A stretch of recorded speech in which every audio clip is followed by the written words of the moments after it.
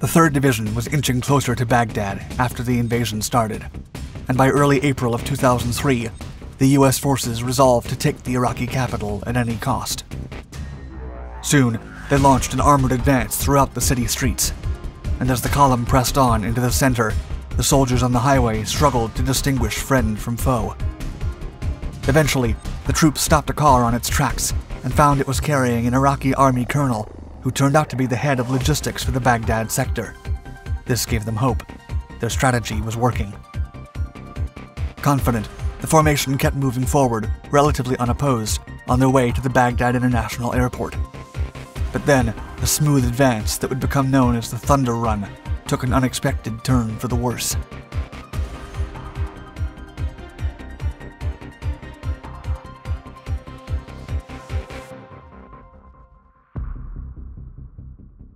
Capitulate or else.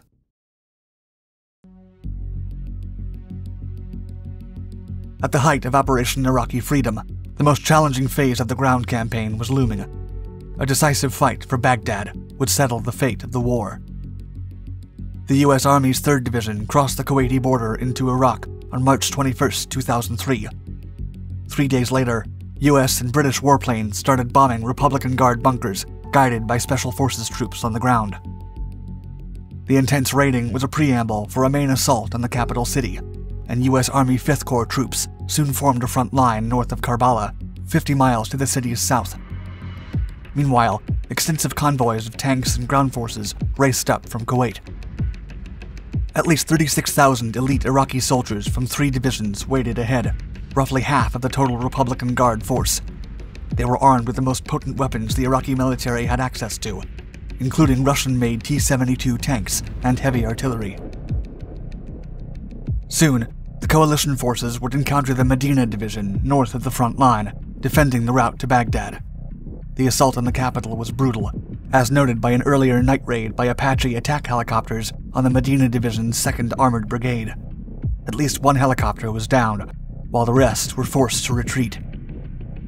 The Iraqis, armed mainly with small arms and rocket-propelled grenades, offered fierce resistance, but as a senior British military source told The Guardian, quote, "Before we start moving forward, these people have got to capitulate or be destroyed."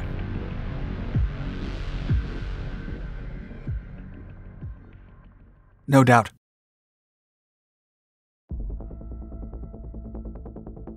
For several days, the coalition air power, made up of B-52s, Harrier GR-7 attack jets, and A-10 Warthogs, harassed the Republican Guard forces, conducting high-risk day and night bombardments at a rate of 1,000 sorties a day. U.S. aircraft also dropped hundreds of thousands of leaflets warning civilians to stay home. The Delta Force and the SAS used lasers to identify targets for bombing, providing forward air control on the ground close to enemy positions. In addition, U.S. artillery units fired surface-to-surface missiles south of Baghdad. The U.S. and Allied forces would also have to confront the Baghdad Division south of the capital and the Amara to the east. Each comprised up to 12,000 men at full battle strength. A few days into the fighting, Washington started to realize that they had underestimated the number of troops needed. Nevertheless, the Allied forces, commanded by General Tommy Franks, fully committed to bombing the enemy as accurately as possible, paving the road for the subsequent incursion. While British forces became entangled in pockets of fierce Iraqi resistance across the south, the fighting extended into Qasr, Basra, and Nasiriyah. Meanwhile, the Americans endured heavy fire from the Republican Guard and attacks on their supply lines, leading to the plausible concern that the main force had overstretched in its advance on Baghdad. The fighting would only intensify as they advanced closer to the capital, but as Franks noted, quote, "Our resolve is great, the morale is good, and as we always say, there's no doubt about the outcome."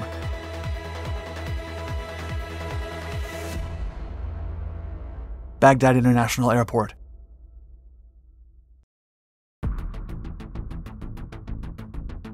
On the morning of April 3rd, U.S. forces advanced toward an enemy stronghold that turned out to be the most strongly defended Iraqi position of the entire war, Saddam International Airport. On the first approach, the Americans lost 2 soldiers to mortar fire. and it took the 1st Brigade, 3rd Infantry Division several hours of brutal combat to take control of the crucial target. But then, just before sunrise, the U.S. troops were subjected to a ferocious counterattack, and the Tactical Operations Center became the target of small arms and mortar fire. Still under cover of darkness, and unbeknownst to the Americans, a handful of T-72 tanks breached their defense and got within a few hundred meters. A source on the ground later said, quote, "It was not until a chemical reconnaissance vehicle was fired on, and a Bradley actually was hit by a T-72 main gun round, that the battalion became aware of its peril." The fortunate crew soon found out that the hit was merely a glancing one, and as they drove their vehicle to safety, a fire team destroyed 2 enemy tanks with a Javelin ATGM. Simultaneously, a passing M1 Abrams battered the remainder of the enemy vehicles. With dawn approaching, the bold attack on the TOC escalated, while rivers of infantrymen flooded into the area on foot. In an effort to contain the attack, Sergeant First Class Paul Ray Smith fought off the enemy to protect his team, a selfless action that earned him a posthumous Medal of Honor, the division's first since World War II. Smith's efforts, and those of the entire 1st Brigade, secured a critical position and brought the U.S. forces closer to the gates of Baghdad. A clever ruse. By April 4th, the 3rd Division had advanced 400 kilometers into the heart of Iraq. Military planners were aware of the disastrous effects of house-to-house urban combat and sought to avoid it. In the end, they realized that seizing western Baghdad, or what was later dubbed the Green Zone, would be one of the main military objectives to secure the entire city. If the U.S. forces managed to seize only critical nodes and infrastructure, the targeted assaults would eventually weaken Saddam Hussein's regime, hastening its collapse. Just as important, the strategy did not demand the deployment of troops to clear every single block in the city. Meanwhile, the Iraqi military prepared for the impending attack, organizing hybrid groups of paramilitary and regular units. They also assembled improvised barriers and dismantled the eastern Diyala River bridges to block the invaders' mechanized units. However, the invaders had no clear picture of the state of the Iraqi defenses in the city, and U.S. intelligence had little clues to offer. The uncertain circumstances led the commander of the 3rd Division, Major General Buford Blount, to plot an armored raid into the capital to test the response. The U.S. Army's official history detailed, quote, "Imagery and other reports inexplicably showed almost no preparations within the city. There were numerous small fighting positions, but none of the deliberate defenses that common sense and Iraqi doctrine indicated. Intelligence and field reports painted a picture of mixed units thrown haphazardly into the fray with little command and control. It was unclear whether Baghdad was a trap, a clever ruse, or a hollow shell." The Thunder Run. Major General Blount met with Colonel David Perkins, who commanded the 2nd Brigade, and presented him with the outline of the upcoming raid. An armored task force would advance through Highway 8 into central western Baghdad and loop towards the airport to rendezvous with the 1st Brigade. Perkins assigned Lieutenant Colonel Eric Schwartz and his 1st Battalion of the 64th Armored Regiment to execute the mission. By the following morning, Schwartz had assembled a task force of 29 M1 Abrams tanks and 14 M2 Bradley armored fighting vehicles. Task Force 164 Armor then began the raid that would go down in history as the Thunder Run. Starting in southern Baghdad, the armored vehicles advanced through the main roads, assessing what remained of the enemy defenses.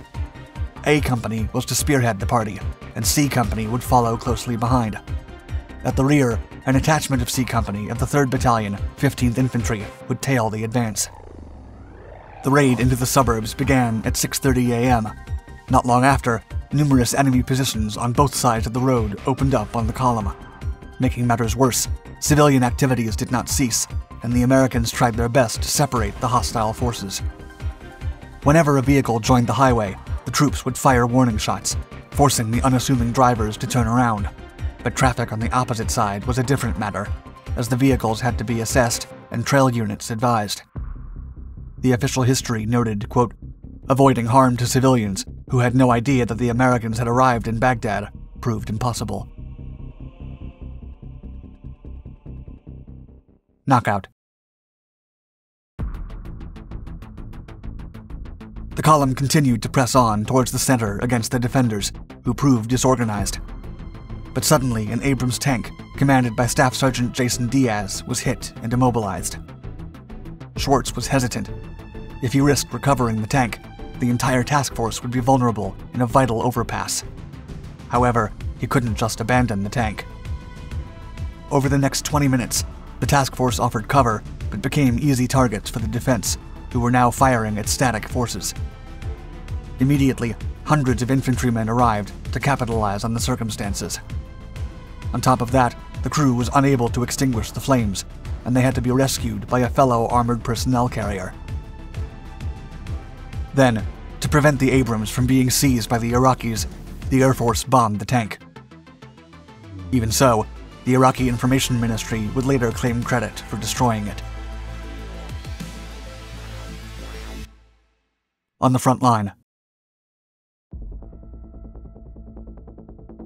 After resuming the advance, the task force encountered increasingly stiff opposition from infantry fighting vehicles and tanks. Staff Sergeant Stephen Booker was aboard an Abrams tank dubbed Another Episode that fired at the enemy with a .50 caliber machine gun. However, it suddenly malfunctioned. Booker then grabbed his M4 carbine and jumped out of the hatch, crawling into the top of the turret and re-engaging the enemy. From his position, he spotted an armored personnel carrier, and after relaying the enemy's position to his men, they were able to put it out of action. The leader stayed on top of the turret for several kilometers, fearlessly guiding his crew and firing at the enemy until he was hit. Booker would posthumously receive the Silver Star, which would later be upgraded to the Distinguished Service Cross. Meanwhile, the bulk of the task force advanced toward the objective, covering the final stretch to the airport. In a desperate attempt, the Iraqis placed concrete blocks on the road to stop the column, but the superior Abrams, equipped with front-mounted plows, rammed into the obstacles and smashed them. Having breached the improvised barrier, the remainder of the task force passed through and finally reached the airport. In only 2 hours, 20 minutes, the force finished the Thunder Run and linked up with the 1st Brigade. 2 days later, the entire 2nd Brigade would conduct a second Thunder Run through the same route, but the path had been fortified in the intervening period. Senior leaders feared a more aggressive resistance than in the first encounter, and Perkins led his men through the original route north into Baghdad. However, he then veered east into the government district, and he and his men took control of the so-called Green Zone within a day, dramatically speeding up a critical phase in the Iraq War. Thank you for watching our video. Please subscribe to Dark Docs and the rest of our Dark Documentaries channels for more epic stories from modern history. And make sure to hit the bell icon to be notified of our newest content. Stay tuned.